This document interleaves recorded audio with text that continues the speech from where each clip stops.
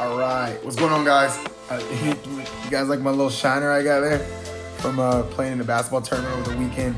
If any of you guys were emailing me and I was a little bit slow to respond, I apologize. That was why. I've been concussed, so I've been a little bit out of it. I apologize.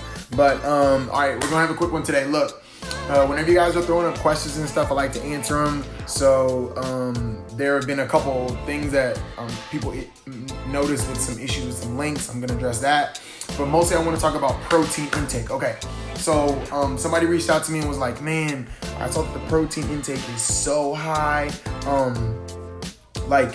and they were basically saying that they had done some research and they had found that you don't need to have that much protein in general.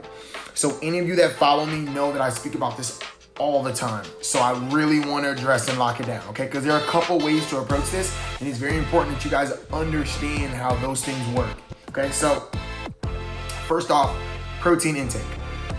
When it comes to protein intake, you really only need, it's between like 0.6 and 0.8 grams per kilo, or what's per 2.2 pounds. It also works out to being normally what your lean mass is, like what you weigh in like just muscle and bone and stuff, right?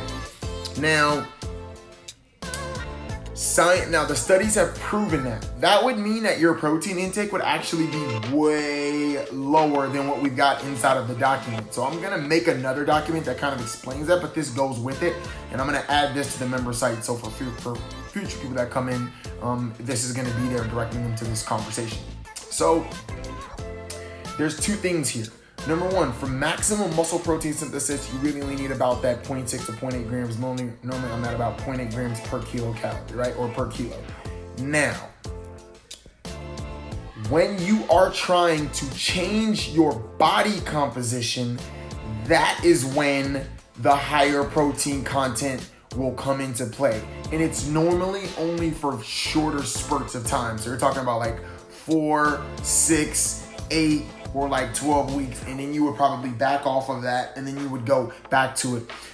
Understand, that's the most important thing to understand, because people are gonna be like, oh, you need more protein. Listen, if you guys follow any of my stuff, you guys have heard me talk about how I've survived on like 100 grams at 240 pounds, around 100 grams of protein for like 2-3 years a day, right? Mostly. You know, sometimes more, sometimes a little bit less. But when I was trying to change my body composition, which means I was trying to reduce my body fat drastically and increase my lean muscle mass, you know, looking leaner, abs showing, things like that, that is when the higher protein content comes into play. Now, on a plant-based diet, is it a little bit more difficult?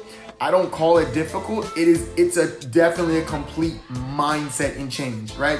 So for me, I'm toying around with a whole lot of different things, but like I had protein today that had like oatmeal, and it has like a half of a scoop of protein, because it's too much if you put like a whole scoop. You have to put like a lot of almond milk or soy milk.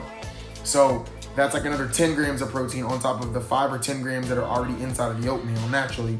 Plus I add a serving, 3 servings of hemp parched. It's another 12 grams of protein.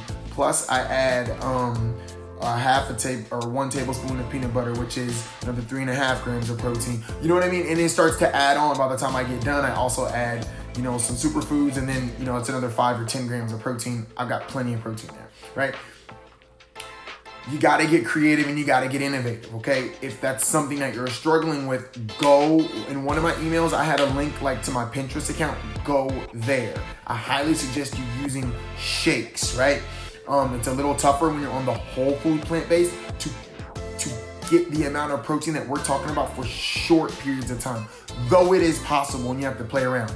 Typically, you're gonna look to have like 25% of your protein, you're gonna look to have 25% of your total calories that you're intaking be in protein. So if I was taking in 1,000 calories a day, right? 2,000 calories, nobody's gonna eat that, 2,000 calories, 25% of your total caloric intake, that would need to be in the form of protein, right? and go back, look at the guide for creating your own macros. It's gonna break down and help you understand like how all of that works. If you're lost, go back and check that out, and then come here, ask a question, drop an email to the support team or something. But I just wanted to address that. Not necessarily, right? Is it gonna be, okay, man, I'm digging in and I've gotta have all this protein. For a short period of time, it's going to help you play around with your body composition, reducing your body fat, increasing your lean muscle mass. Will you sustain that for long periods? No, you'll probably, once you reduce your body composition, change the way you're eating for a little bit, and the way that you train is gonna help you to maintain that. But I just wanted to share that with you guys because it was a really, really great question, and it gave me some ideas of going back to clarify a little bit more. So some of the links have had some issues. I'll be going in and fixing those. If you guys find any, please just email it to the support team. That way it's logged and we'll go in and fix it. Human error, sorry about that. Things happen with the links. There were also some questions about changing the spreadsheets to work for kilograms, and so I'll be working on that also. Like, again, sorry guys, I've just been out of it a little bit. I had the concussion, so I wasn't really myself for about, honestly, the last like 4 days or so. But I just want to communicate.